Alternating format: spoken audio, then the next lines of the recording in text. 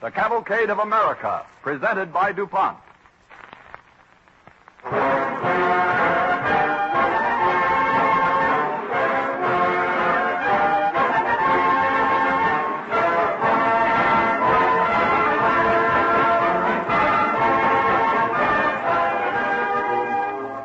Arthur Pryor's famous band is here again.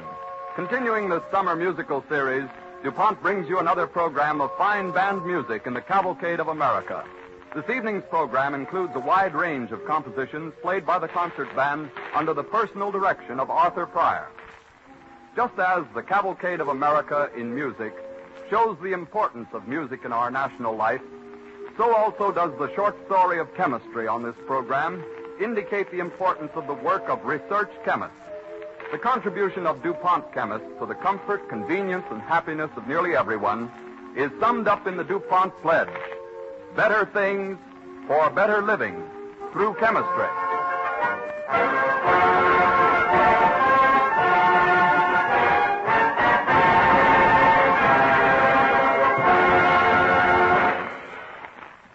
From the days when the caveman beat on hollow logs, through the centuries to our modern concert bands, rhythm has been man's most natural method of musical expression.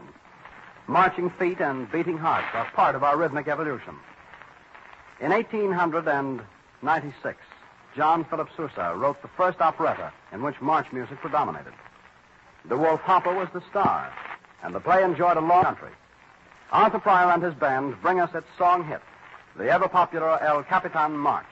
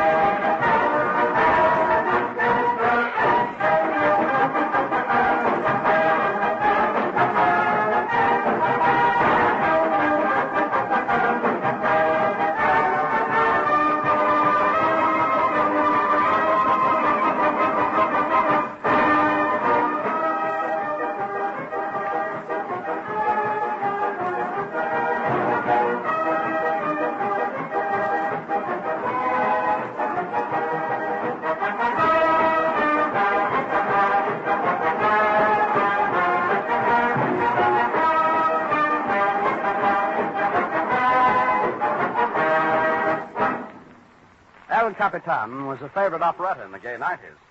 But times change, manners change, and styles of music change. And concert bands reflect the life and the times. Arthur Pryor and his band play selections from a romantic operetta of that same time, the tuneful Robin Hood by Reginald de Koven.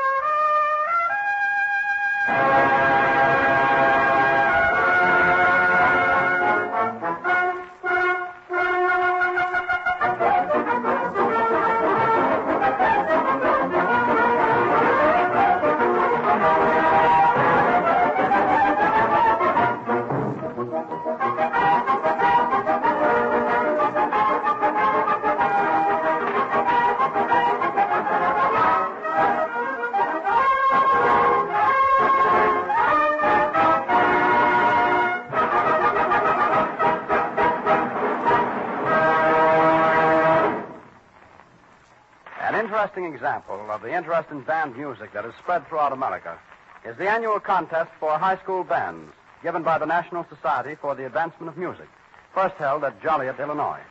Amateur bands are no longer a rarity, as they were when in 1845 the Stonewall Brigade of Stanton, Virginia, founded what is said to be the oldest amateur organization in the country. Today, a college man no longer scorns music as a career. Several of our better-known radio bands were formed when their leaders were still undergraduates. In honor of these many college bands that year after year gallantly urge their teams to victory, Arthur Pryor and his band present a medley of college songs.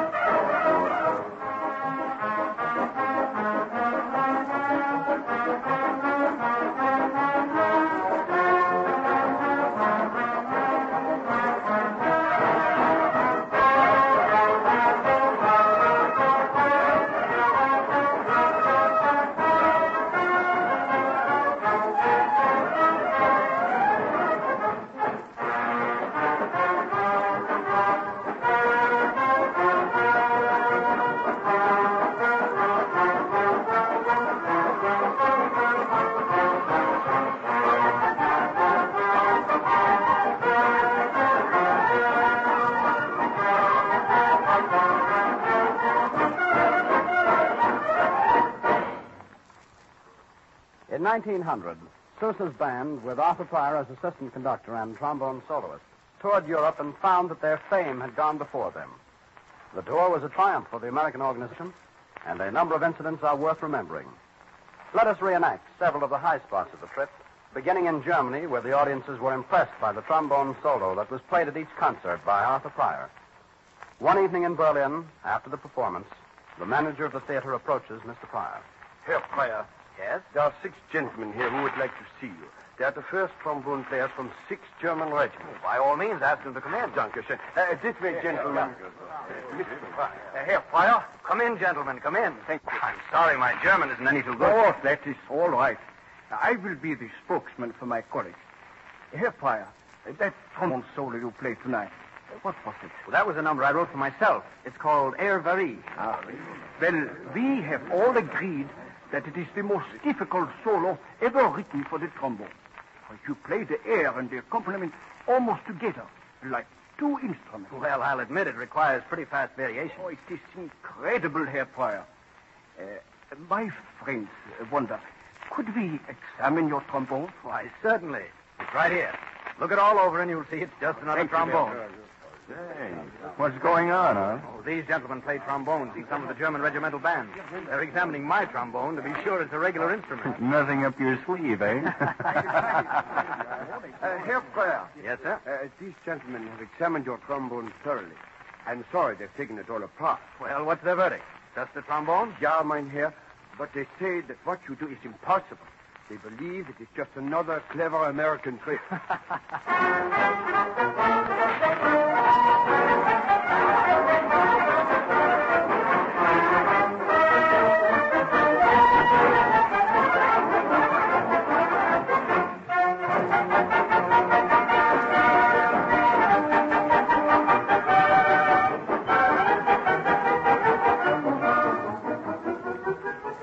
In England, the Sousa Band was honored by a command performance before King Edward VII in honor of Queen Alexandra's birthday.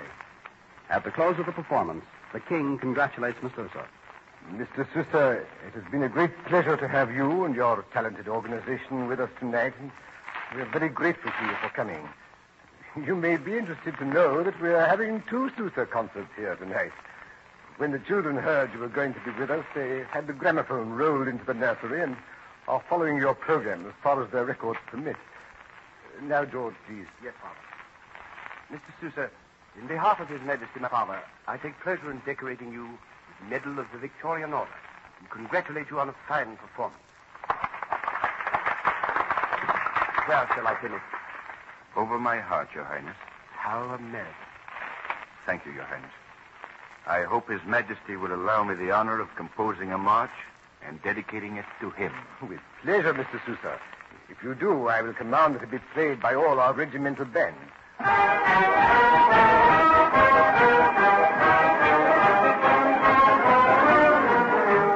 That led to the writing of Imperial Edward, which John Philip Sousa dedicated to King Edward VII. No band concert is complete without a light, colorful musical impression listed as descriptive. And no band repertoire is complete without several of these descriptive novelties. One of the favorites is In a Clock Store by Orff, which will now be played by Arthur Pryor and his band.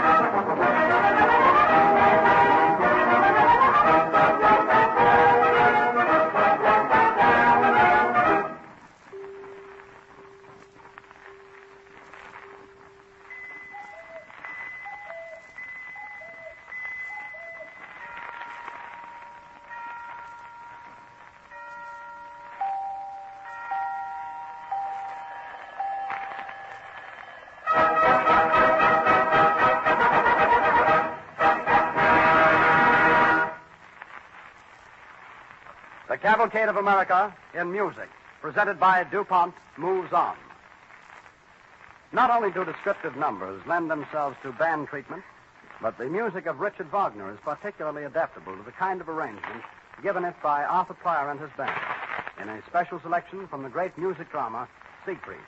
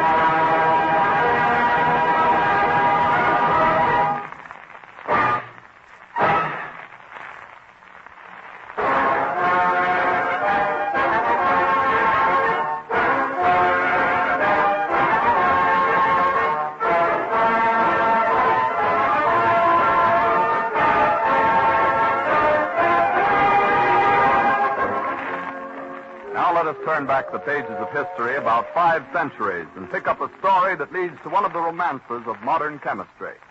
In 1421, more than 70 years before Columbus discovered America, a party of Chinese visiting the island of Formosa were surprised to find forests of stately trees that gave off a strange and balmy odor. Soon they found that the natives chopped up these trees to produce a gleaming white crystalline substance, having a very fragrant odor. This product was camphor. The Chinese and other Oriental peoples came to prize camphor highly.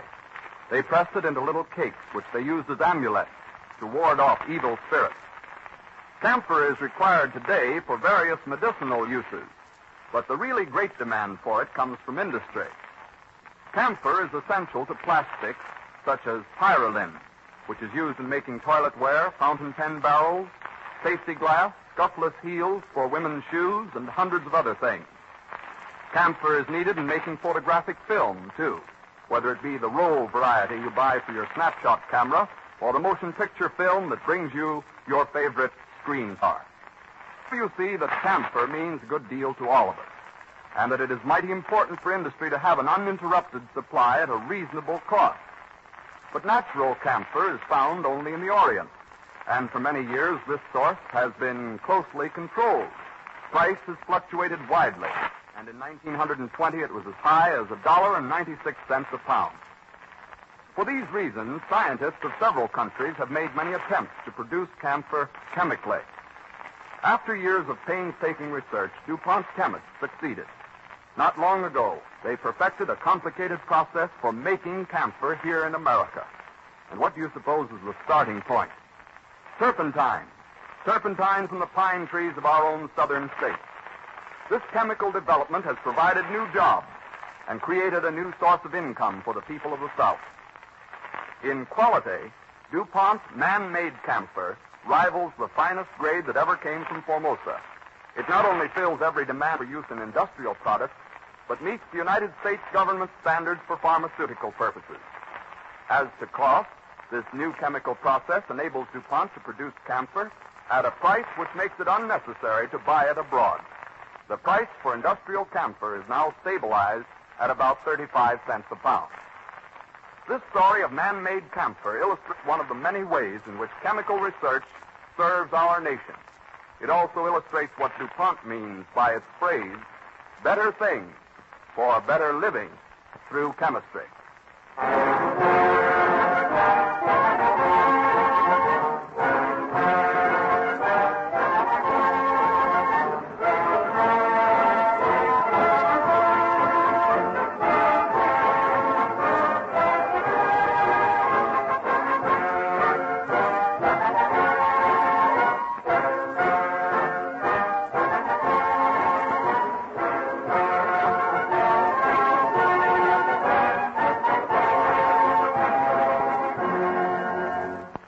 Next week at the same time, our program will tell stories of American bands of today. Arthur Meyer and his band will again be heard when DuPont continues the first group in its summer musical series of the Cavalcade of America.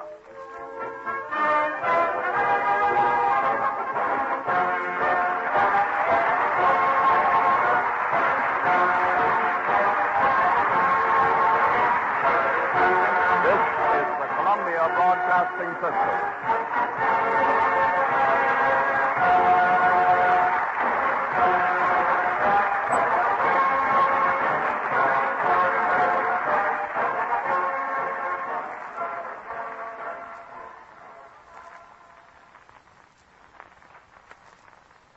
WABC, New York.